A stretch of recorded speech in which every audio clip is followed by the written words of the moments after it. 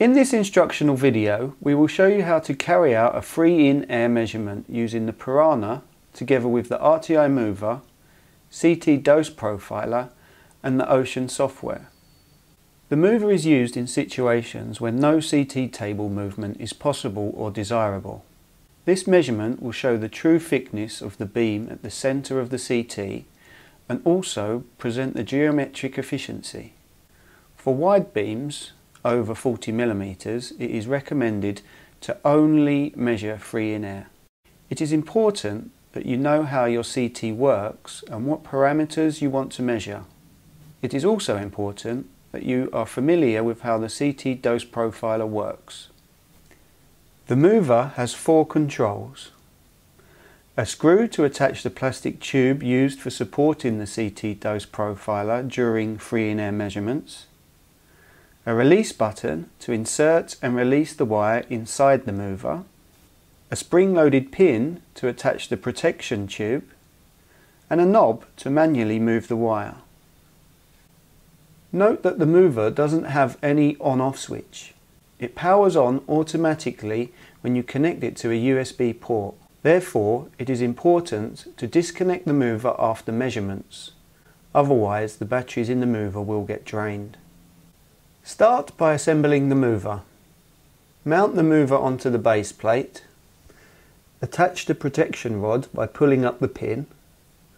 Position the rod with the slit on top on the mover towards the pin. Attach the other plastic tube to the mover and secure it with the support screw at the top of the mover. Take the CT Dose Profiler. Remove the plastic top and attach the probe extension rod.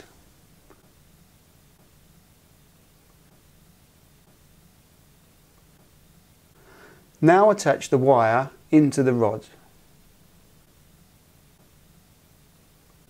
Press down the release button and insert the wire into the mover.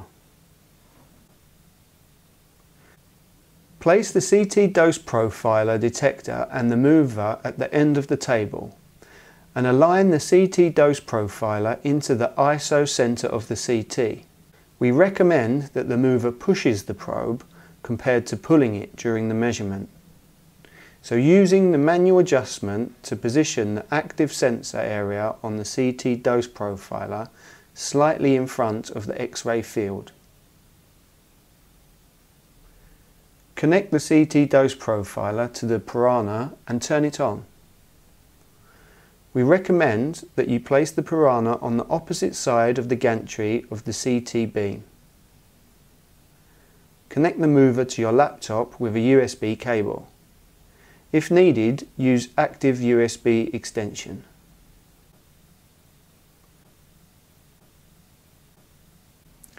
Set up your CT to be ready for the measurement.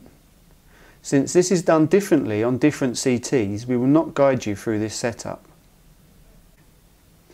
Start Ocean 2014 on your laptop or tablet.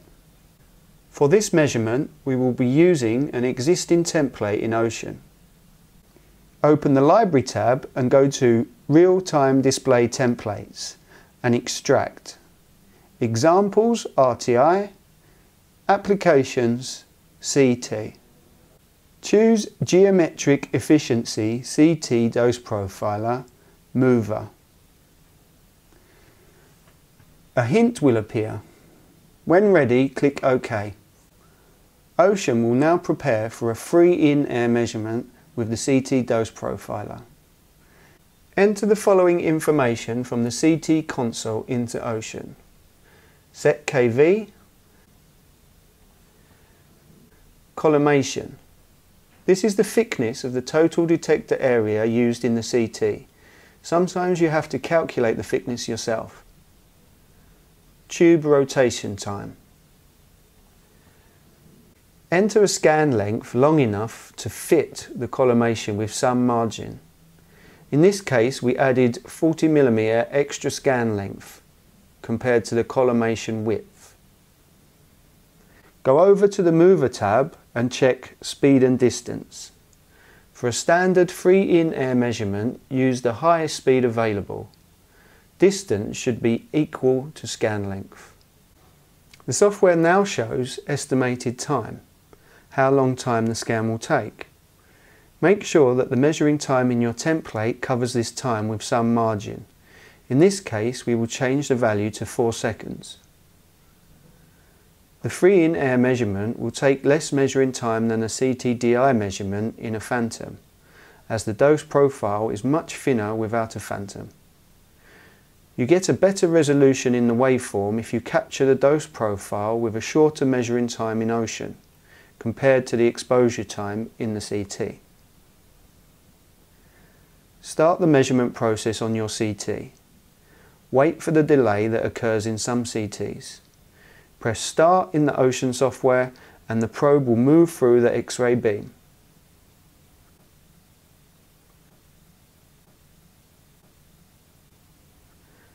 The measurement process is now complete, presenting the geometric efficiency, full width at half maximum and CTDI 100 while showing you a true picture of the X-ray beam.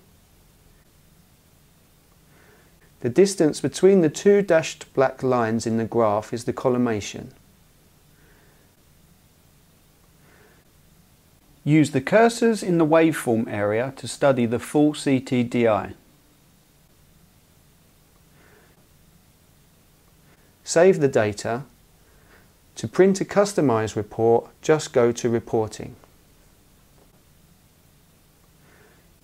Thank you for watching. For more information, please visit our website at rtigroup.com.